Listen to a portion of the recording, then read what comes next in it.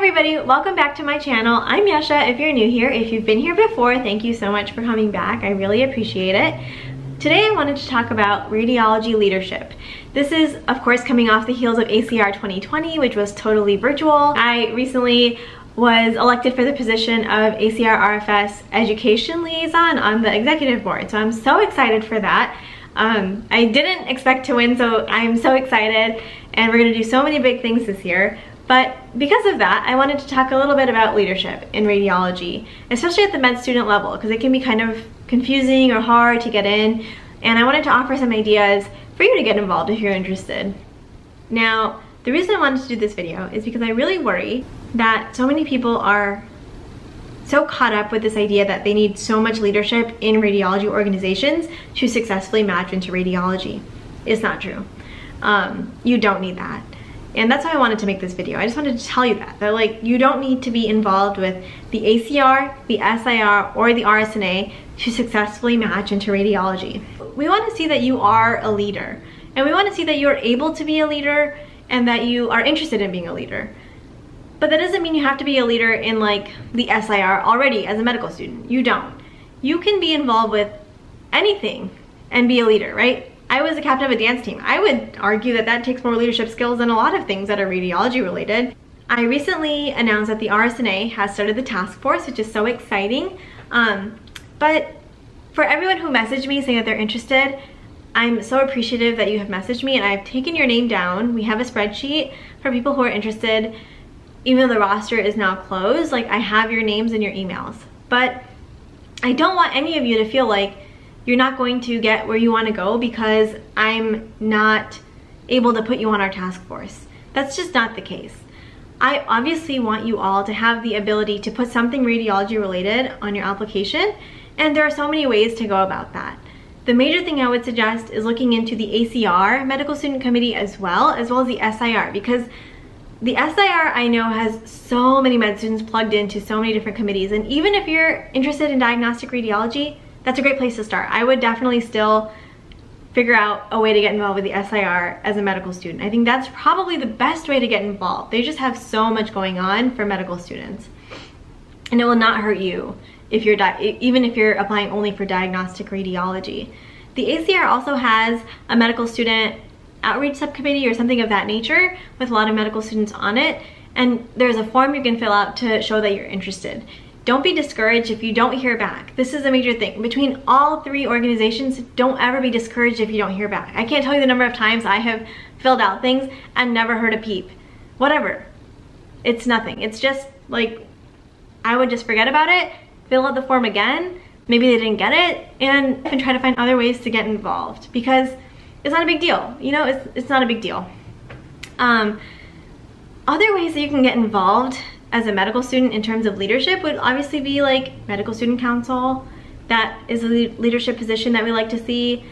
Some people are on admissions committees. If you're in your interest group, if you are the chair or the president, whatever, some interest groups even have like secretary, treasurer, things like that. Those are all leadership positions, and we value them all. There's nothing that we are like, oh, this is better and this is worse. We like to hear about all of your experiences, even things outside of medicine. Like how I was talking about my dance team, that took leadership. Whatever you do as a hobby, that could be, if you're a musician, I mean, everything takes teamwork and leadership responsibility. I want to talk about like sports teams. Those all require leadership positions. I'm talking about music and dance because like that's what I did, but obviously that's not relatable to everybody. But like sports and any other extracurriculars that you've done outside of medicine, I want to say, those all count. So don't feel sad or upset that like maybe you didn't get involved with a radiology organization as a med student, because you are going to have so many opportunities as a resident. I would not worry about it at all. It will not affect your ability to match. That I promise. As long as you are a true leader, you are someone who's interested in leadership, you will find a way to prove that you're a leader, and you will find a way to show that on the application. That's really what we care about, is did you do something that will make you into a good leader? And that's what we really want to see.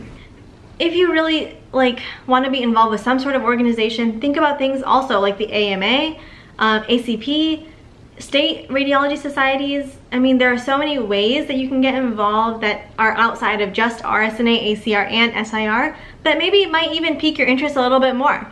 You might be able to do more interesting or different projects that you otherwise wouldn't be able to do. So I wouldn't discount any of those things, and I'm sure that all of you have already looked into those things. And if you have run for something and you didn't get it, please don't be discouraged. I really want you to try again. I would say that there are only probably a few people who have tried with something once and gotten it, and that's been the end for them. There has been, I bet every single person has struggled in some way or another, has run for something and failed. I ran last year for this similar position. I didn't get it. That's okay. It doesn't matter. Everyone fails. Everyone doesn't always win. That was a lesson I had to teach myself too.